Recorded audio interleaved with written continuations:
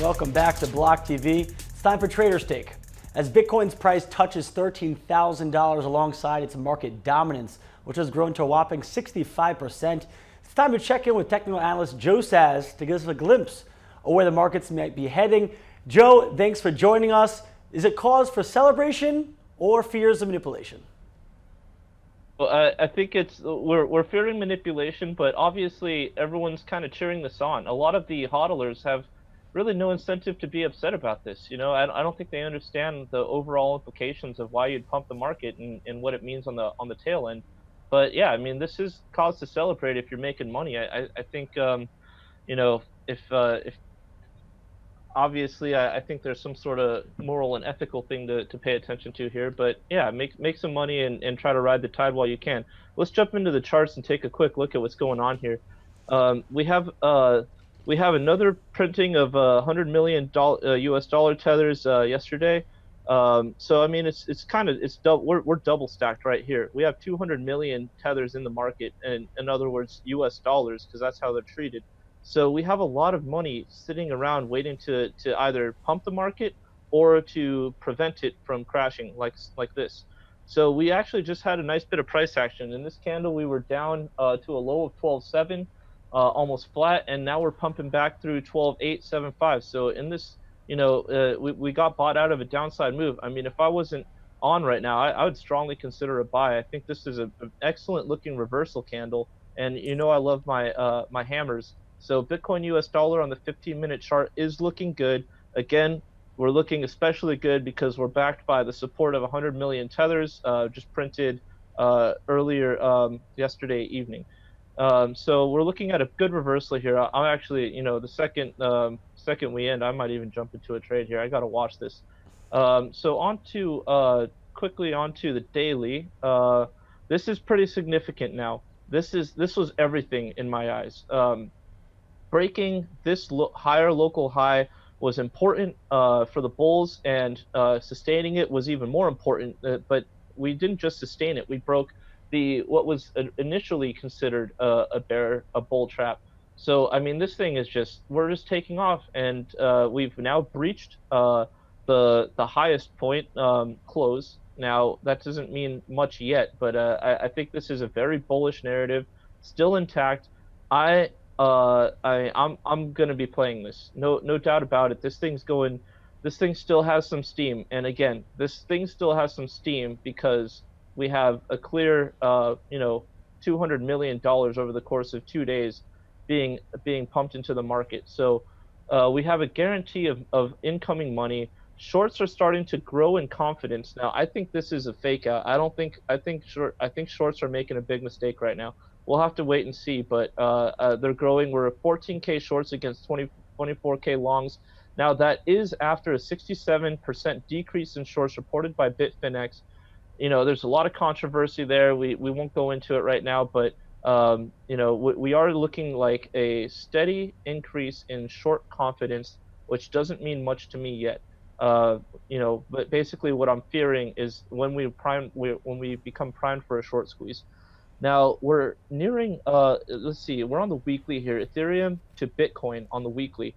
A quick look at the extended daily. I just wanted to see, because we are on the day losing against Bitcoin, losing value against Bitcoin. So Ethereum to Bitcoin is looking pretty bad, and we are in another downward count. We skipped this 9 buy. This 9 buy had a little bit of action. But this is actually looking really bad, and this has a lot to do with that Bitcoin dominance you were just talking about. You know, to jump into that real quick, if there's money flooding out from the alts, then yeah, that's definitely going to pump Bitcoin dominance. If there's tether being printed like crazy, and it's all through Bitfinex, being filtered through Bitfinex to buy Bitcoin and to pump Bitcoin, of course it's going to be pumping the Bitcoin dominance. But as we're seeing here, we're seeing altcoins lose ground, especially big altcoins lose ground to Bitcoin. So that's definitely good to see. All that makes me think right now is that when this whole thing does fall back down, and I'm talking big, I still, my 4,500 isn't off the table, even if we hit 20K.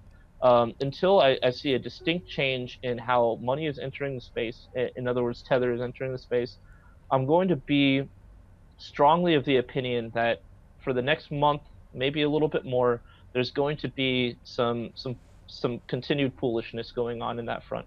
So as these altcoins lose ground to Bitcoin, if let's just say if this thing pops, this is a bubble and it pops, right? Well, that's just even worse for altcoins. We were talking about Bitcoin Cash losing its zero point 0.1 parity against Bitcoin being a milestone. We're talking about all kinds of altcoins that have slowly and steadily been losing ground against Bitcoin. Well, if Bitcoin goes up and everything's kind of stagnating or going even down a little bit, then the second Bitcoin crashes, we know that everything else is going to go crashing down with it. It just happens every time. There might be exceptions to the rule, but generally speaking, across the board, it's going to be an apocalypse. So I'm definitely looking forward to that as a Bitcoin maximalist, and I think we might be seeing that in coming months, probably 2 months max. As a Bitcoin maximalist yourself, I do have a question, because you just went through how this printing of Tether really affected the price of Bitcoin and the Bitcoin market. So wasn't one of the big promises of Bitcoin that it's insulated? And separate from the government fiat money. Governments decide they want to print $100 million. They could do that and change the value of the dollar. Now aren't we seeing something similar here with Tether, where Tether is just printing hundreds of millions of dollars worth of Tether, and that's actually having a direct effect on the Bitcoin market? What's your thoughts on that? Yeah, that's why I've been raising the flag, because everyone's so concerned about Bitcoin being this revolution, right? And that's why I'm a Bitcoin maximalist. The economic and political implications run deep, and they serve the greatest good for the greatest number of people, no doubt. Now, if you have someone in control of the printing of money, like a government or a corporation printing tethers, well, what they're doing is they're, propping up the price of Bitcoin. They've basically we've been infiltrated. Bitcoin's been infiltrated by an entity that it was built to and designed to fight. And even worse, people are cheering it on. So, what does this mean? It means, one of a couple things. It means either they're pumping the market to sell, which is going to be a violent market crash, or they're pumping the market to hoard and take everyone's Bitcoin off the table, similar to, let's say, like an exit scam, like the founder of Quadriga CX did, where he just disappeared with everyone's Bitcoin. Are these players that are involved in this scheme going to just simply disappear through an exit scam of some sort? Less likely. I think that there's a lot of things keeping their feet on the ground, tied to various companies and corporations. So I think we're more likely looking at a violent market crash. But yeah, it's definitely, I'm saying, guys, we have the enemy that Bitcoin was designed to fight is inside our gates, and we need to figure out what the heck we're going to do about this. But cheering it on is definitely not the answer in my eyes. So I'm looking forward to more information in coming weeks. July, I think in the early July 20s, we have iFinex's response to the New York Attorney General's inquiry as to why they should be allowed to continue moving forward with their prosecution and requesting documents and other such matters. Two of the main things were that the New York Attorney General should be allowed to at least continue to request documents to find out if there's some sort of criminal activity going on. So in what I see here is either way, we're going to find out the truth. And the New York Attorney General is doing a darn good job to make sure that they don't lose grip on iFinex right now. So we at least have, I'm the last person that you would have, 6 months ago, you would have said, Joe, do you ever see yourself supporting the regulatory side of the world? I would have said, not like this. I would not be, looking for this kind of regulatory safety. But at this point, considering that no one else cares about it except the New York Attorney General, it's like, it's kind of mind-boggling to me that they're the ones that I have to be, cheering on, instead of the Bitcoin community saying, you know what, Tether is a scam, and we got to distance ourselves from this. We need to ostracize them from our community, and that's just not happening anymore. Right. And so like that. Listen, that's what's going on with Bitcoin. Like you said, that really. Recently there has been this growing parity in definitely in terms of Bitcoin's dominance. Let's take a look at some of those other, some of those other top coins that seem to be lagging behind. Yeah, let's jump in. So let's pull these up to U.S. dollar though, just quickly. A quick look at US dollar. So it's also crashing on the daily. So it looks like we've broken through and we've kind of lost touch with this 50 MA, the 50 moving average right now. This is pretty important. Oh, this is Ethereum Classic. Interesting. That was an accident. Uh, Maybe a Freudian slip or something. I don't know. Maybe I've Yeah, been talking yeah. to a I lot was of. thinking, you're getting big into Ethereum Classic. I was thinking, what's going on over here? Yeah, yeah. So actually, Ethereum Classic was looking a lot worse. Ethereum is still supported above this 50 MA. I mean, we've come close and we keep avoiding it. So Ethereum's still looking bullish on against the U.S. dollar, looking and maybe everything is on the long enough time frame, but against Bitcoin, it's losing value. And Tyler brought that up yesterday, and I think it's such an important point. But right now, we have no reason to panic with Ethereum. It's doing some different stuff though, where in Bitcoin we've created the similar bull trap with a lower local high and then a breach above it. Now Bitcoin's already breached this point and even poked its head above this point. Now it's a little different. That is interesting to take note of because as we're doing this in Bitcoin, this does lead me to think that there is a little bit of an exodus going on from the altcoins. So we could be seeing some continued downside action and continued Bitcoin dominance into the higher 60s and into the 70s percentage points. So quick look at Litecoin US dollar on the weekly, Litecoin to Bitcoin on the weekly, looking terrible yet again. As we discussed with Tyler, let's take a look at the daily. We're still distancing ourselves from Bitcoin, and now let's take a quick look at LTC USD. That's Litecoin US dollar on the daily. All right, we've broken the 50 MA. Now we have done this before, and we did break back above it. Now what I'm looking for with Litecoin is some sort of pullback and maybe even a dump. But get your stuff together, get ready, because I strongly believe Litecoin's going to pump. 26 days away from the halvening. Get ready for that. So whatever happens to the downside with Litecoin, I just want you to be prepared for the eventuality that we could be pumping very soon. I mean, within 3 weeks, I would expect us to start pumping probably a week from now. Quick look at XRP. We've broken the bottom end of this channel, slightly been rejected by it. Definitely lower, not a significantly lower high, but a lower high, not a lower low yet.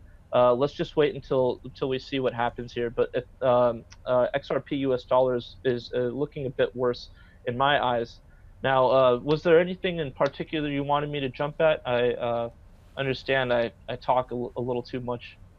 No, you talk talk just the right amount for us, and you really hit all the analysis that we know and love. Is there anything that's particular that's jumping out to you, like Tron?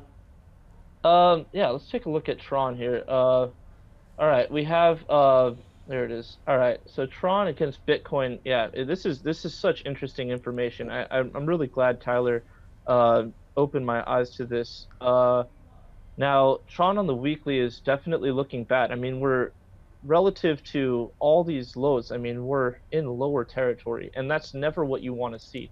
So everyone that's putting money into these altcoins is probably doing it because they want to get rich, right? Now, if Bitcoin is the only thing going up and everything's going down relative to it, you're not getting nearly as rich as you would have if you just would have let your money sit in Bitcoin. So the daily is looking pretty bad. Let's take TRX USD. Take a quick look at the daily. And what we have, all right, so we've been fighting this 50 MA, and this was reported by Bitfinex. So of course there's a little bit of difference between Bitfinex and maybe an exchange like Binance or something. But what we have is we ground through the 50 MA, pumped out of it, and now we've broken back through it again. So this is kind of important to see how we react in this territory. I would expect us again to fall and be supported by the 200 moving average, which is trending up right now. So this isn't a huge red flag yet, but Tron is displaying some interesting behavior here.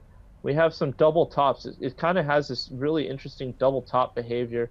And we keep kind of moving up from there. So we'll see. I don't think Tron's significant. As far as the tech is concerned, I think this is just a vaporware money grab. So we have to see. But again, maybe they do something that brings back a lot of consumer confidence.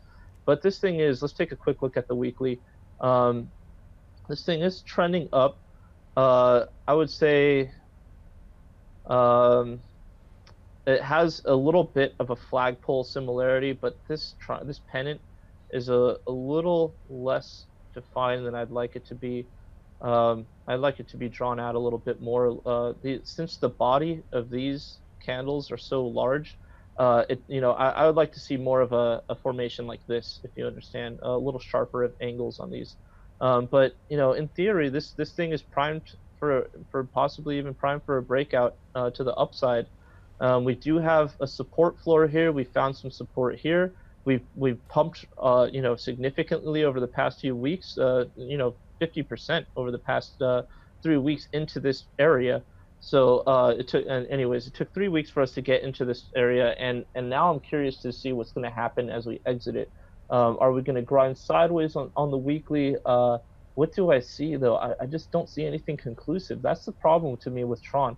Especially on those other exchanges, when we would look at it and it has those long wicks on the top, long wicks on the bottom on a daily basis, it just shows that there's so much uncertainty with this asset, and I'm not really seeing any psychological grasp on demand, and that's what's kind of throwing me off with this. What I see is a technical picture that looks like we have a flagpole and a pennant formation, and that does mean that we're primed for a breakout, potentially into at that point, it would probably be primed for about another 25% move to the upside over the next few weeks if we did break out to the upside.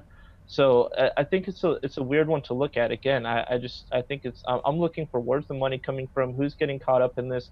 Right now, there's a lot of negative press associated with Tron, and I don't think they've done a good job really suppressing the fears and allegations of what happened the other day with the raid at their facility, or maybe not raid, maybe it was the security guards meeting the angry customers in the lobby. But either way, I think that I'm waiting to see what's going on with this external narrative that ends up probably having an impact on the price. But Tron's going to be an interesting one. I really of all the scams out there, I think this scam hiding behind the smile of this little butterfly looking this positive looking figure, it just really grinds my gears, as you probably are aware. Yeah. Well, so, Joe, the altcoins are down, Bitcoin is up, so I'm sure that makes you happy. Listen, I'm not as much of a Bitcoin maximalist as you, but as always, I do enjoy and love talking to you, having you on, having you break down the charts, especially with the way the market's going. We'll be sure to catch you soon. And for all the viewers at home, I'm Yona Hockhauser. Thanks for watching.